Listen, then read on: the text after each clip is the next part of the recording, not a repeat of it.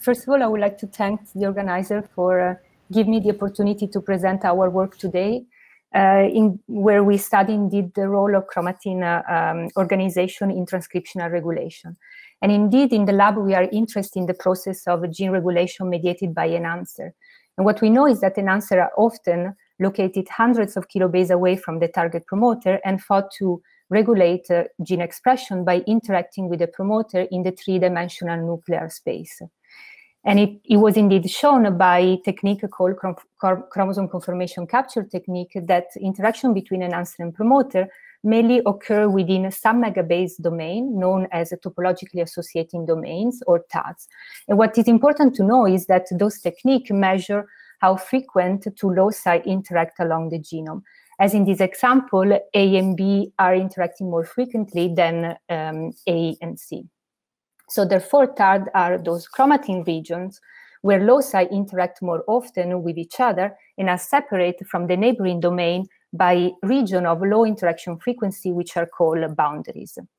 And it is also important to know that TADs mainly arise from a process that is called loop extrusion, where the coasin complex extrude loops until it is blocked by the DNA binding protein CTCF with a defined binding orientation.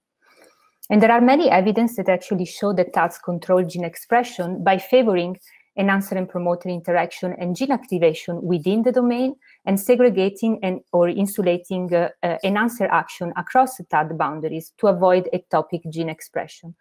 However, the mechanism by which TAD modulate the enhancer action on the target promoter is still poorly understood.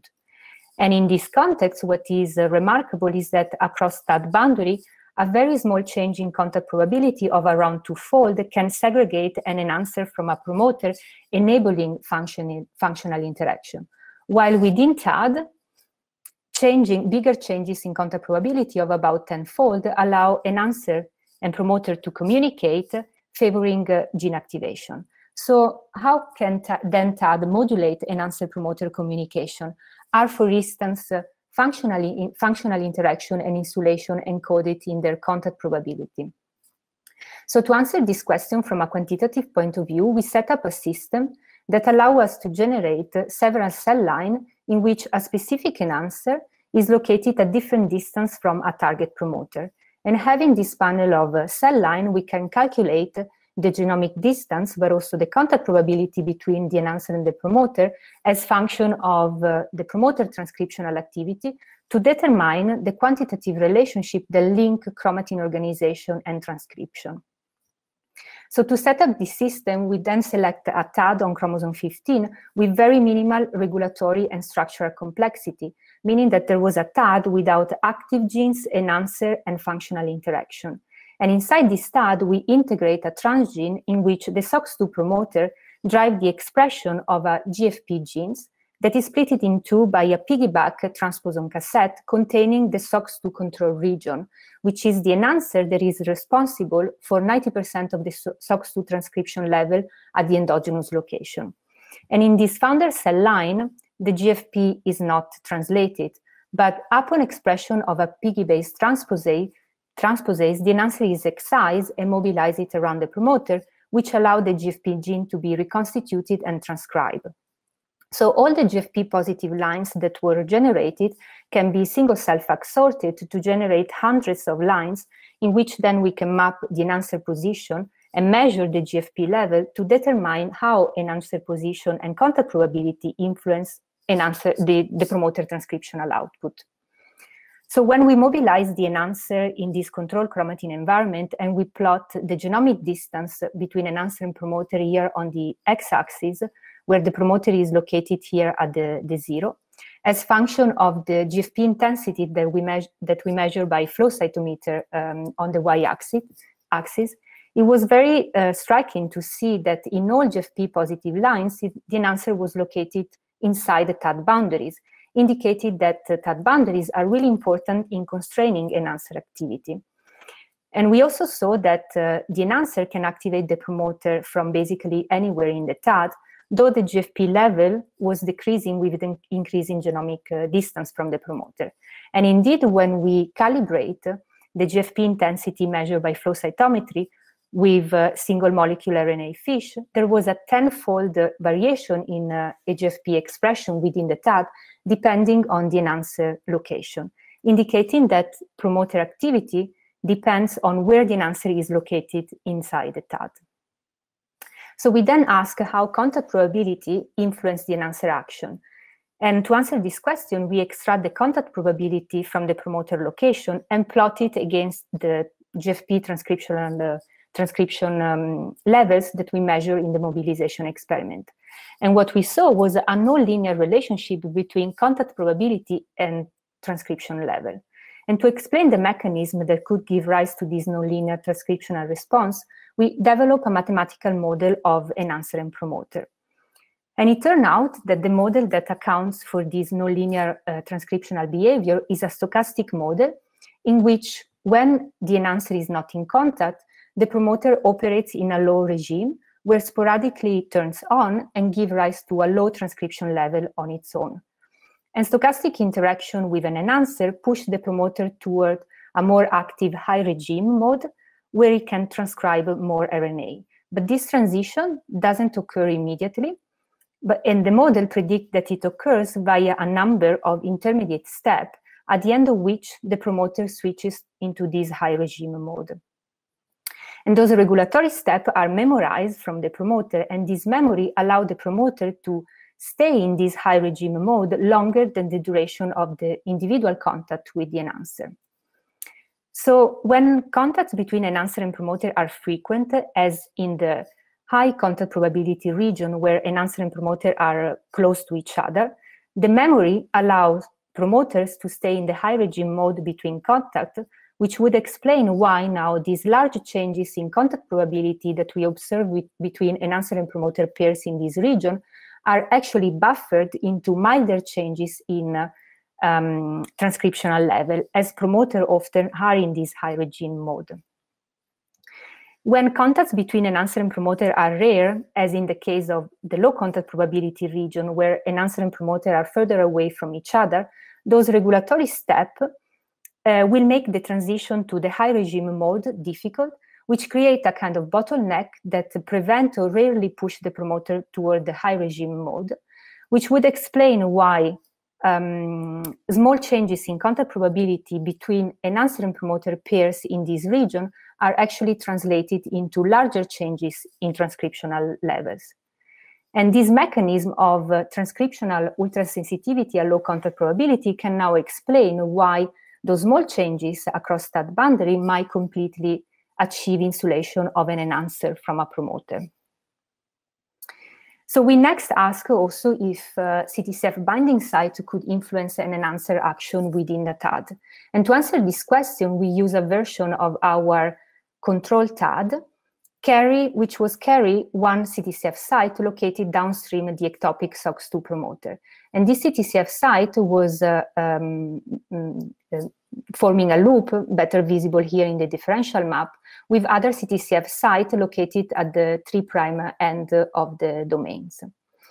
And after mobilizing the enhancer in this particular background, we saw a drop of GFP expression downstream the CTCF site, which led of about 60% reduction of GFP transcription if we compare the data with that we obtain in absence of the CTCF here in red, which indicate that in the presence of a strong enhancer like the SOX2 control region, this CTCF site was able to only partially insulate the enhancer from a promoter. But actually, when we mobilize a truncated version of the SOX2 control region, which was much weaker compared to the full length, we saw that this same CTCF site was now completely able to insulate the enhancer from the promoter. And this is suggesting that the strength of an enhancer can determine the level of functional insulation generated by a CTCF site.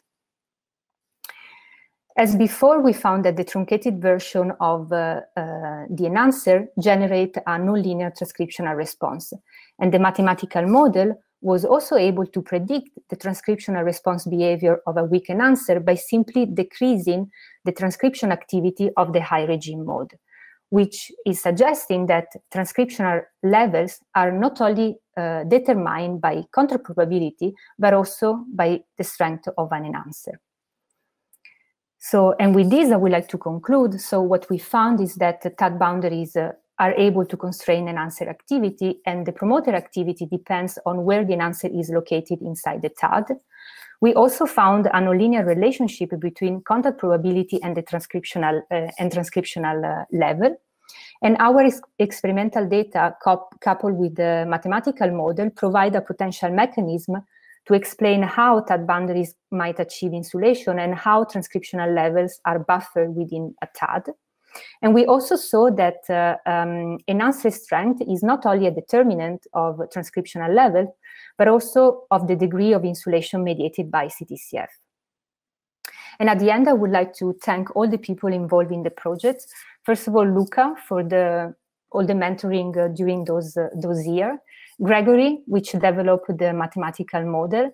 Julie, that helped me a lot in setting up the mobilization experiment. Eva and Greg for the RNA fish.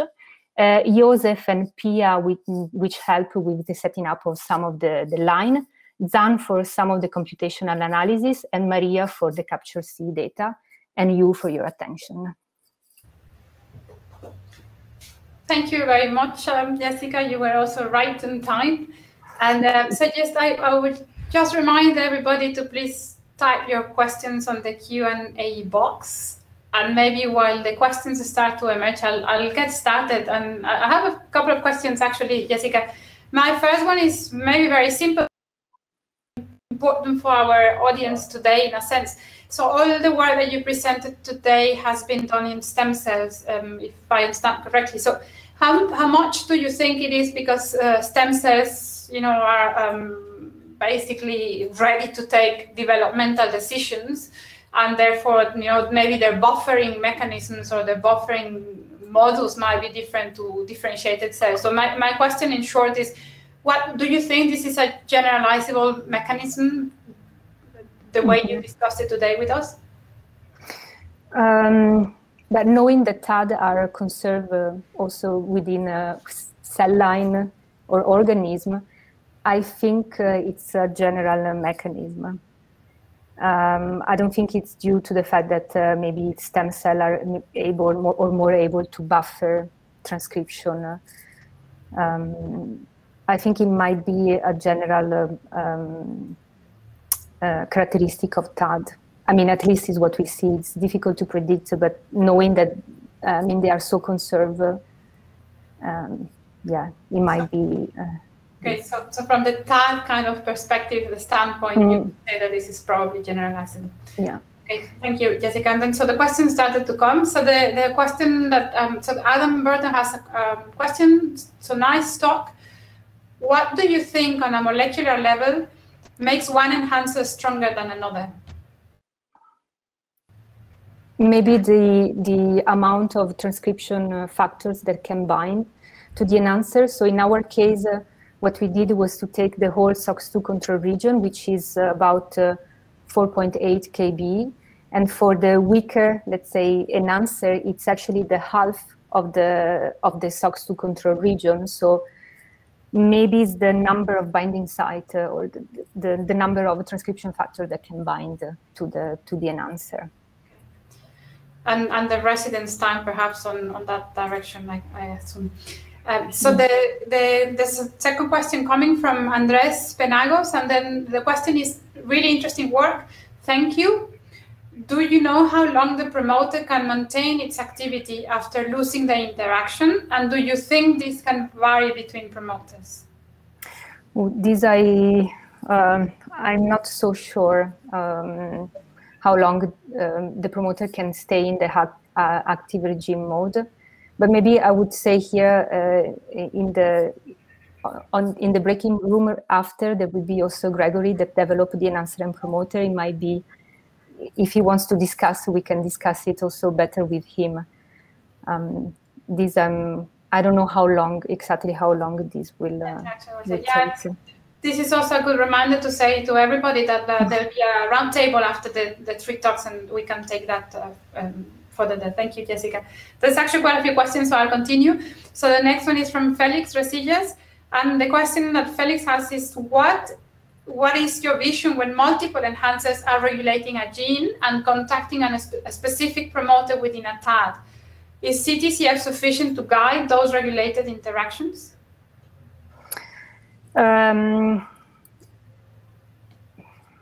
It might be, in a way that, so what we see now, for example, if you have a very weak enhancer, that a CTCF site in between the enhancer and promoter can block this enhancer, which it's inside the TAD, so it's maybe what is happening inside the TAD. So maybe you have a very strong enhancer that indeed can act a very long range, because it's actually what is seen for very strong enhancer, like the SOX2 control region, or other enhancer. Maybe for weaker one, CTCF might modulate, because it can block, so it can kind of maybe direct the action of the enhancer toward the target promoter and not on other promoters. It's very difficult to see, so that's why also we set up this system in a totally kind of empty TAD to really point out the action of one enhancer on a promoter. It's also difficult to understand if there is, for example, enhancer competition from a same promoter, or I don't know, enhancer cooperativity. So if you have more enhancer, what happened? So with this system, so far we cannot answer, for example, those questions yet. But thank you. Next question from Joaquina. Are the amplification steps in your model and the delay consistent with chromatin remodeling and then translation, for example? I am thinking in terms of the known timing for events. Our regulatory steps are, we think are kind of some barrier that the enhancer and the promoter have to overcome before transcription.